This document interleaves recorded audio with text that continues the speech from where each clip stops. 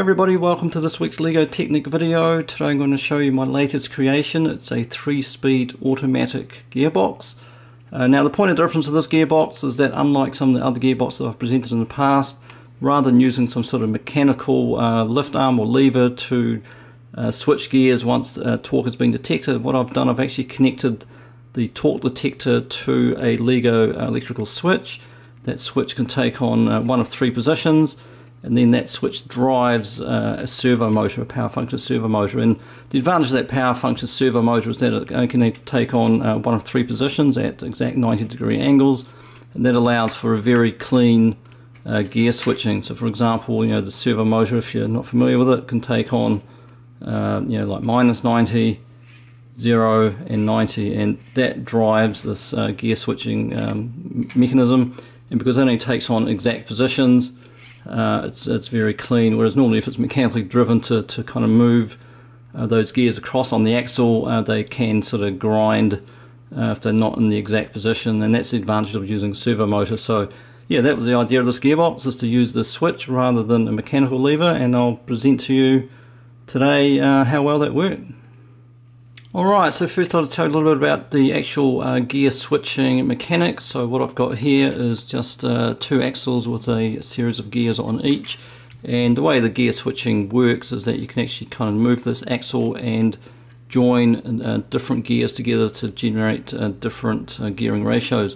So for example, if the axle is all the way to the left, then we've got this large gear driving a smaller gear, so it's a 20 driving a 16, and that gives us I guess a higher gearing ratio. The output here on the left is going to go fast with the input, and then as we move that axle across, what happens is that we've got the reverse. We've got the 16 driving the 20, so now we've got a lower gearing ratio, and as you can see, we're getting a low speed output. And then finally, if we move that axle all the way across like that, we end up with the 12 driving a 24, so that gives us a 1:2 gearing ratio, which gives us the lowest gear. So that's the idea of the gear changing mechanism, and then this axle is simply driven into one of these 3 positions by the servo motor. And of course the servo motor, because it operates in those exact 90-degree steps, we get quite clean transition, because really this axle has to be lined up correctly for it to work well. So if it's kind of in between the 2 gears, you'll get kind of a crunching, because you can't obviously engage all the gears at the same time and expect the output to rotate correctly. So it does have to be at those exact positions to work well. So that gear change mechanism that I just explained has been implemented underneath here. You can see the servo motor driving that like I demonstrated before. It can go into one of the 3 positions, so that's how that is driven. So now I'll tell you a bit about the torque detector. So what we've got here is the overall motor driving the main axle through that gear changing mechanism, and we've got the output on the right, and that goes through this torque detection differential. And the way that works, you're probably familiar with it, but I'll just show you one more time. What you've got is this kind of mechanism. So we've got, for example, the motor here on the right driving the output on the left, and what we've got here is coming off the differential is this small 12th tooth gear, and that is connected to these smaller gears that have got some resistance on them. So what that means is, because there's a resistance on that, the main driving path is just straight through. But as soon as there's some loading on the output, what happens is that the output on this side will start rotating. So that's the idea of the torque detector. So as soon as there's some loading on the output, that will start rotating, and that will then drive the gearing that drives the electrical switch, and that will then change gears at the correct moment depending on the tensions that you set in that gearing mechanism. Okay, and then the output from the torque detector, I've got that driving, like I said before, that switch. So this is the electrical switch that I was talking about. It's pretty much got 3 positions. You can put an axle kind of through the middle there to be able to drive that. So the output of the torque detector pretty much drives, oops, that way around, drives that switch through a number of gears in order to just reduce the angle that it needs to rotate at, because the switch is relatively sensitive. So like I said, it's got 3 positions, 1, 2 and 3.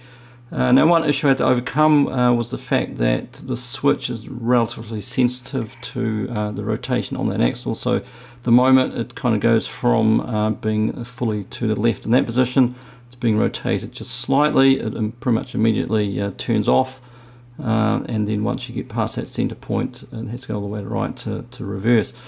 So what I needed, what I didn't want to happen is that as soon as it's just a little bit of rotation on that gear, that torque detector, I didn't want that switch to switch immediately. So what I ended up doing is kind of creating a kind of a delay mechanism, and what I've got here is this kind of gear rack, and so what I've got is that this gear rack is driven from the torque detector.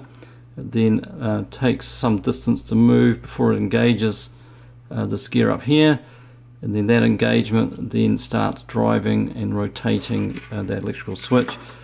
So what that means is there's a bit of a delay between, you need to rotate the torque detector a sufficient distance in order to start rotating that switch and switching gears. And the benefit of that is, of course, is that you want to be able to control it under what loading the gear switch, and by having, I've got some elastic bands on there, by rotating it kind of pops backwards and it creates a certain amount of loading or tension on this axle that you need to overcome in order to move that gear rack. And by adding or removing some elastic bands, you can kind of control the switchover point at which this gear rack reaches the next gear in order to rotate the electrical switch for the gear switching. Okay, so that mechanism has been implemented in the gearbox on the right here. You can see it, the gear rack down there with some elastics and things like that. This is the gearing that converts from that small 8 tooth onto the electrical switch. And I'll just demonstrate how that works. So as I move that gear rack across, these gears do not get engaged until it reaches the right distance, and once it reaches that distance, the electrical switch will start rotating and switch gears through the servo motor. So you can see there that it will go from gear 1 to gear 2. Then as we keep moving further forward, it'll move to gear 3. And I've got some more resistance implemented here in these rubber bands, so once it gets to that gear 2, it then has to push through more resistance to switch to gear 3. So I can kind of control the third gear switching point with these elastic bands going across the gear rack, as you can see. So that's how the gear switching mechanism works. So we've got the torque detector driving that gear rack. Gear rack has a delay, then drives the switch, and the switch can go between one of 3 positions to switch gears. And of course, as soon as the loading is removed from the output, the gear rack will move backwards, and I need to have those elastic bands to restore the switch back to the original position. Switching back. There were some interesting design issues to overcome with that gear rack mechanism. My first design pretty much looked like this. I had a lift arm, and then underneath for the spacing I just had a regular Lego thin brick with the gear rack pieces on top, and the problem was that it would kind of catch on the lift arm underneath, so that was supported on top of a lift arm. It could move like that, and the pins would kind of catch and jam like that. One way around that I found, I changed the design of this to look more like that. So what I've done, I've just switched out that thin Lego brick with a Lego tile and changed the order, and then now this way with the Lego tile being on the bottom there, it gave us a very smooth gear rack movement, which was ideal for this design. Okay, so that explains how the gearbox has been designed. I'll now give you a practical demonstration of the gearbox in action. So I've got the battery box here mounted at the back. Just turn that on. You can hear the large power functions motor turning.